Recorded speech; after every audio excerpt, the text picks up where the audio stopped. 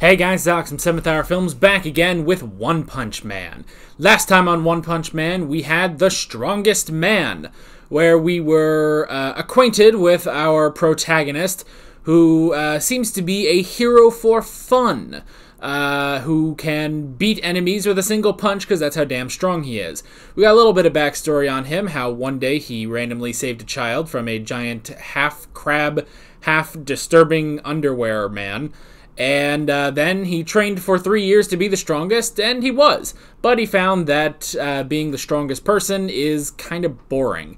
And then he fought off some villains, which again was only with one punch. And that was that. Yeah. This is where I say no spoilers in the comments whatsoever. This is also where I say that if you want to watch my reaction to this episode of One Punch Man, what you gotta do is head down in the description or to the pinned comment, click on the link, and that will take you over to my reaction. The reaction itself, as you probably have guessed already, is not in this video because I'm not taking chances with anime anymore. And yeah, so go to the link. That's where you can watch the reaction like any other reaction. And when you're done with that, I do encourage you to pop right back over here to this video for the discussion. So with that being said, let's go ahead and get right into this episode of One Punch Man. Here we go.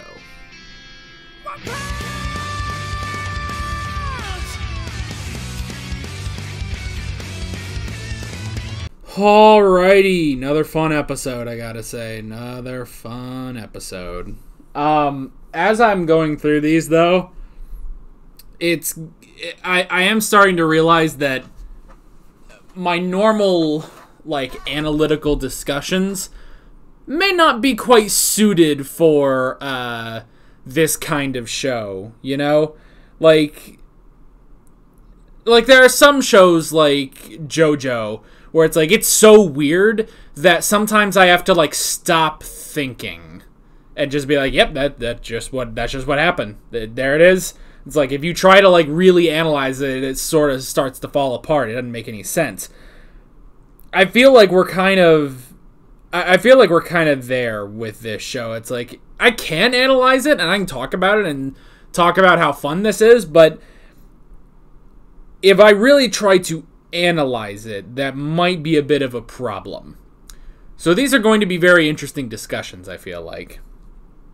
But we can go ahead and hop into the notes. The first thing I wrote down is the mosquitoes. First off, I will say I do like the different villain designs, you know? Because we had Vaccine Man and the basically Titan last episode. Oh, there was a third. I guess it was just the Subterraneans after that, which were really cool in his dream and then not cool in reality. But yeah, I like all the different designs. And so this time around, we have anime kawaii mosquito girl, which was kind of funny. And I like this idea. It's okay, so she sends out all these mosquitoes to sap away blood from people and literally kill them, take all their blood, and then she takes in all the blood, and then that makes her stronger. Okay, that's a really cool design, you know? So I did like that. Looks like we have a new, I guess, side protagonist, Genos. Also, we did get that it's pronounced Saitama. Saitama. I'll figure it out precisely how to say it. Whereas I've only read his name. I've never actually heard his name. I thought you pronounced it Saitama, but it seems to be more Saitama. Something like that. It's the same thing. Again, sort of going back to JoJo. I thought the protagonist of Part 3, Stardust Crusaders, his name is Jotaro. I thought it was pronounced Jotaro, but I seem to put, if I read a Japanese name first, I seem to, not have the right emphasis when I do it. So instead of Jotaro, it's Jotaro, and instead of Saitama, it's Saitama. Yeah, it's I basically... I never get the emphasis right. The emphasis is on the first syllable of their names, basically. So, but yeah, we also got, like I said, we got our new sort of, I guess, secondary protagonist, Genos. They don't pronounce it Genos, right? I'm pretty sure. Who is this, like, cyborg guy, which is pretty interesting. I do like how kind of serious he is, because that will definitely make a good, like, I suppose, foil, or, you know, that would really play off well against Saitama, who's, you know, obviously a very ridiculous character. So he's pretty cool. Okay, I wrote down the destruction. You know, we kind of mentioned this a bit last episode, but the destruction on this show is ridiculous, you know? Because everything is sort of over the top in this show. I've easily come to find out. Everything is so over the top in this show that that all the destruction has to be over the top. I do like, though, that Genos says, like, oh, well, when I came here, I scanned and saw that there was no one in, like, a 5-mile radius, so I knew that no one would be hurt by this giant blast I did. You know, so that was pretty cool. The only one there, really, other than the mosquito and him, was Saitama. So, yeah. But that's, so I like that they added that in there, because, yeah, it kind of seems, honestly, it kind of seems like no one really cares about the destruction that happens in this world. And, you know, I can assume that that's more for, you know, the joke of it, that it's like, oh, here's all this destruction. It's like, geez, this place is kind of shitty, you know? The city's being destroyed all the goddamn time, you know? But, so I can see that can sort of be part of the joke. But, yeah, they don't really address it. They also don't address, really, how many people Saitama has killed so far. You know, like, he has killed a good number of people, actually. And granted, I guess, you know, at this point, they're all really villains, you know. The only time, you know, is, like, when he punched the Titan last episode and it fell, and, you know, he was like, oh, shit, it just fell on a city, my bad. You know, but he really only kills villains. But still, it's like, there is just no regard for who he kills, you know? Whereas, at the very least, Genos, he does at least care about civilians that could potentially be in the way. So, that was pretty interesting. So, yeah. I do like it. Again, you know, there's me going back to my analytical mindset when it comes to these videos, you know? Because that's what I love doing, is I love in these reaction videos when I can really just get in and analyze it. That's why I take, you know, notes on episodes, because I want to analyze everything. But this is not a show where I should be really, really trying to analyze things. There are some things I just need to take and just let that be that, and just be like, you know what, this is, because some of this I can tell is for the comedy of it, and that's great.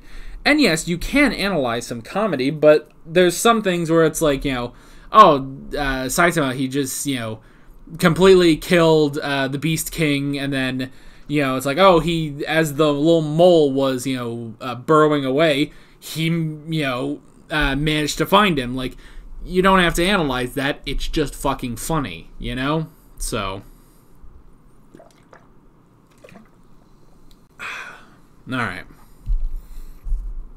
I love that they brought back the backstory joke from last episode. They did they, you know, upped it in this episode as well, that, you know, Genos goes over his entire backstory, and I love, like, because they're not cutting to, like, a flashback of his backstory. They're just cutting to different, like, you know, establishing shots, basically. They're cutting to different shots around the town, and as his backstory keeps going, it's so long. Even when he starts to speed up, he starts talking faster, it's still going on forever. So I love that they actually go in and start recycling those shots again. That is really, really funny, you know?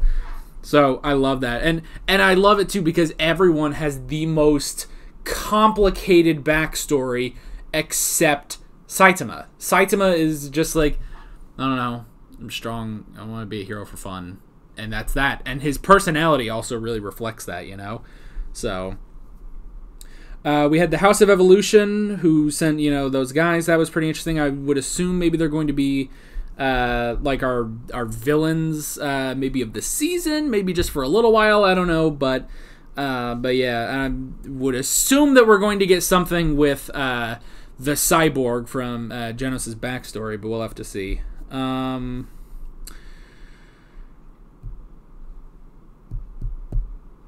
Oh, okay. Sorry. This happens every so often. I look at a note and I don't know what the hell I wrote down. I wrote down train, and I was thinking of a train, and I was like, there was no train in this episode. I was like, oh, training, because Genos wants Saitama to train him. That was also pretty interesting. I mean, yeah, honestly, I would kind of want to, like, even though he says, like, oh, yeah, this is going to be, so difficult and stuff like that, it's like, I would kind of want to go do this, because it's like, in 3 years, Saitama became the most powerful man, Like, yeah, I would kind of want to go that it's like, okay, just a couple years and I can be as powerful as you. Hell yeah, I want to do that.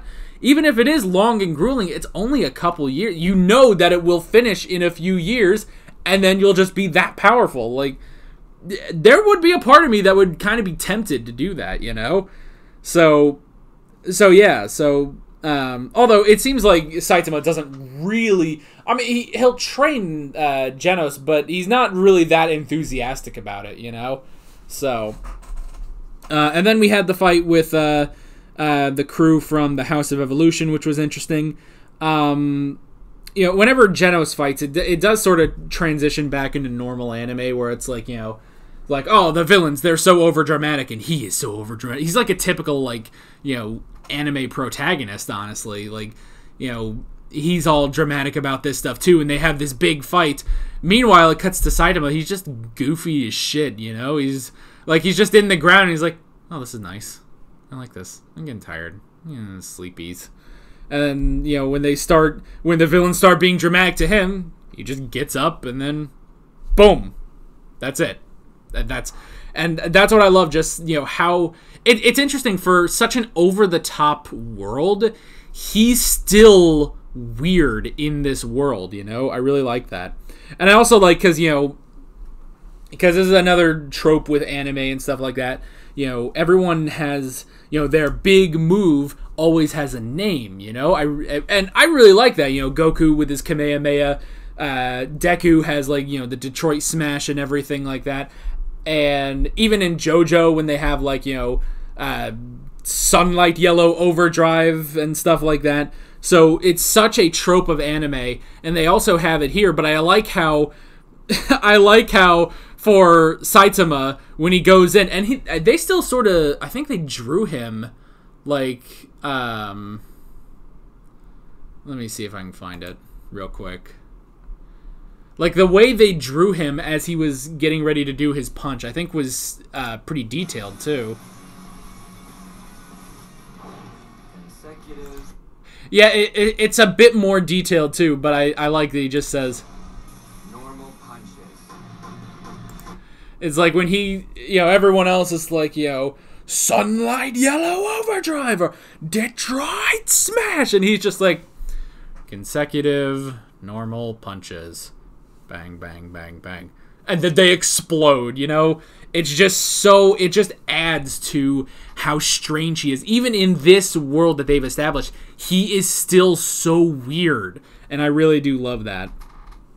But yeah, that's pretty much all I wrote down. Again, another great episode. Really, really funny. I'm enjoying how hilarious these are, honestly. And yeah, I am very excited to see where we're going next time. I guess to the House of Evolution. We'll have to see. Because, yeah, I mean, after last episode, we really didn't have... we did have the shot after the credits of Genos.